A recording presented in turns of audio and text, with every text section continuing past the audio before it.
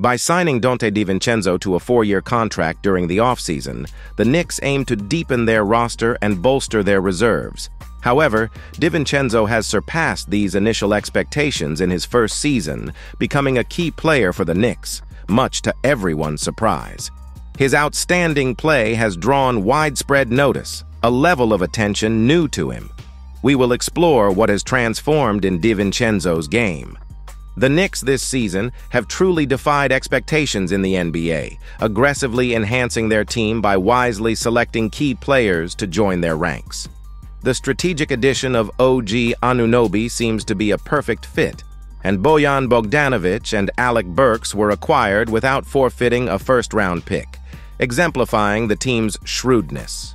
Yet, injuries have benched noteworthy players such as Mitchell Robinson, Julius Randle, and OG. During these challenging times, the spotlight has turned to Donte DiVincenzo, who has risen as a key contributor exactly when required. Donte DiVincenzo has always been a proficient three-point shooter, known for his active and relentless style on the court. Recently, opponents have intensified their defensive efforts against him, marking a shift in how he is perceived in the league. These new strategies against him underline how deadly of a player DiVincenzo is becoming. On the court, DiVincenzo is the center of attention, with rival players closely marking him, aiming to thwart his every shot, reflecting a strategic shift in handling his skilled play. Guarding him isn't just about preventing his three-point attempts anymore. It's about keeping the ball out of his hands completely. In recent games, DiVincenzo has been on fire, averaging an impressive 26.5 points and 4 assists since key players like OG and Randle have been sidelined. His accuracy from beyond the arc has been stellar, shooting over 40% on three-pointers in the past 8 games. But what's truly remarkable is his consistency. He's sinking an average of 5.3 long-range shots per game out of more than 13 attempts, placing him second only to the legendary Steph Curry during this period. Moreover, his playing time has been at an all-time high, clocking in at 40.4 minutes per game, second only to his teammate Precious Achiuwa. Head coach Tom Thibodeau recognizes DiVincenzo's stellar performance, describing it as his best stretch of basketball. However, with newfound success comes added pressure. Defenses are now zeroing in on DiVincenzo, employing aggressive denial tactics to disrupt his game. This version of DiVincenzo is one we haven't seen before. In his current form, DiVincenzo has evolved, transitioning from a mere role player to being a pivotal player for the Knicks. His ability to adapt and thrive under pressure is indicative of his development.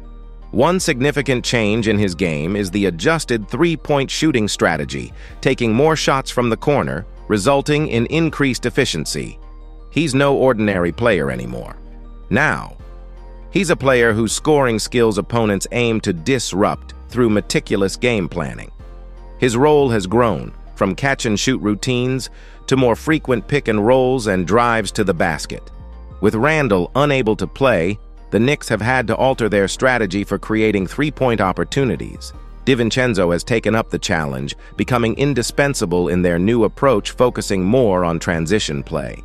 He now uses defensive movements to his advantage, translating aggressive defense into opportunities, underscoring his strategic growth and impact. DiVincenzo's development is not just about enhanced ball handling. It includes strategic shifts in positioning. His choice to stay closer to the three-point line shows his understanding of space creation for his teammates. His newfound positioning tactics draw defenders out, opening up driving lanes, especially for players like Jalen Brunson. Lastly, DiVincenzo has utilized pick-and-rolls to his advantage, urging his teammates to set screens that spread the defense and provide him with more space to navigate. This tactical maneuver forces defenders to stick close by, a crucial aspect of the team's offensive strategy amid a spate of injuries. DiVincenzo is aware of the shift and embraces it as an essential component of the Knicks' gameplay, especially amidst the recent injury challenges.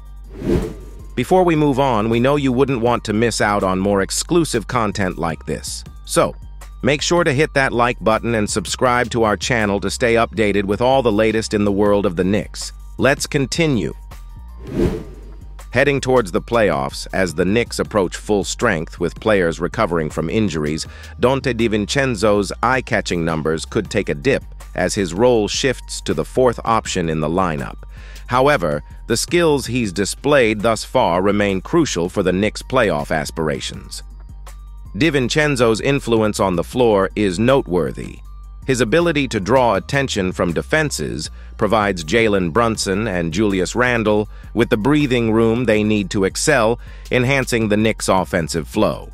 Should opponents allocate extra resources to contain him, DiVincenzo stands ready to capitalize, offering a safety valve that can alleviate pressure and unlock scoring avenues for his team. His knack for handling aggressive defensive schemes is another asset. DiVincenzo's has shown an increased ability to pierce through defenses.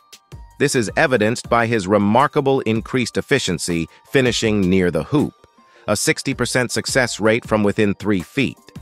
This facet of his game not only diversifies the Knicks' attack, but also ensures that he remains a formidable threat in any role he assumes. During the playoff run last season, the Knicks' weak outside shooting was exploited, especially by the Miami Heat in the second round, who pressured Brunson and challenged the Knicks to succeed from the three-point line.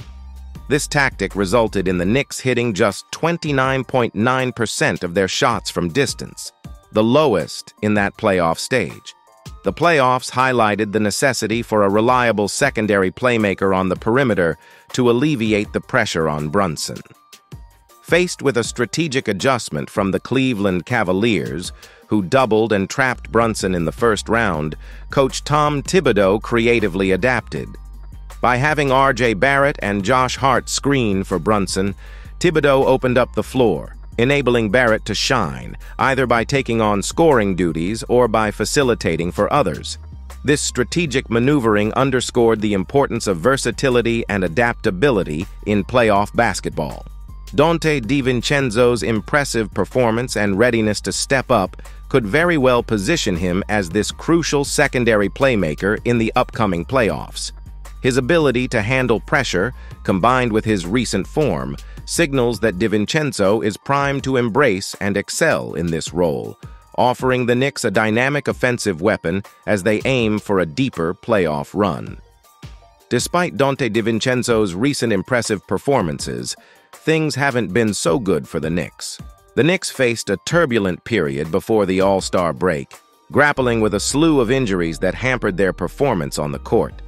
Coach Tom Thibodeau witnessed his team falter, losing 5 of their last 7 games, including a disheartening 4-game losing streak.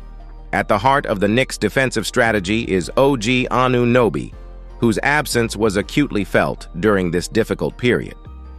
OG's defensive contributions are vital to the Knicks, and without him, the team appeared significantly diminished.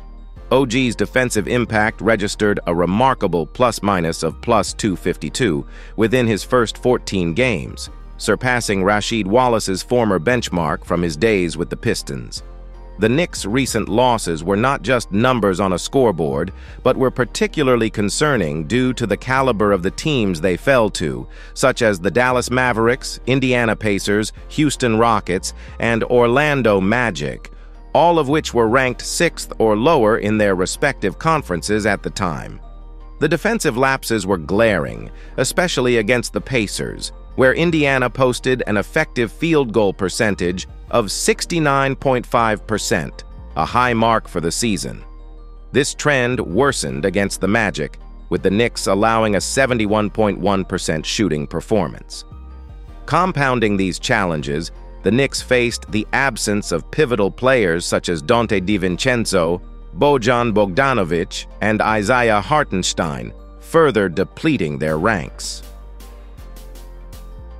The All-Star break emerged at a crucial juncture for the team, providing a much-needed pause for recovery and strategizing as they aim to fortify their lineup and address their defensive shortcomings ahead of the latter half of the season.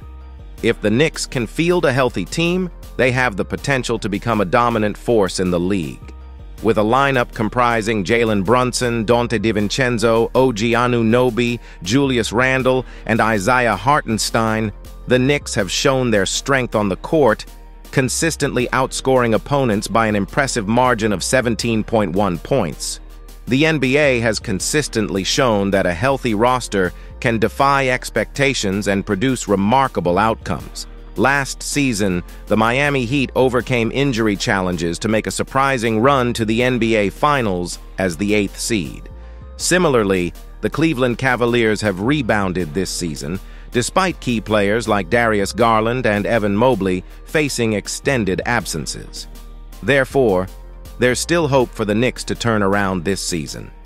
What are your thoughts on DiVincenzo's recent performances? Let us know in the comment section below.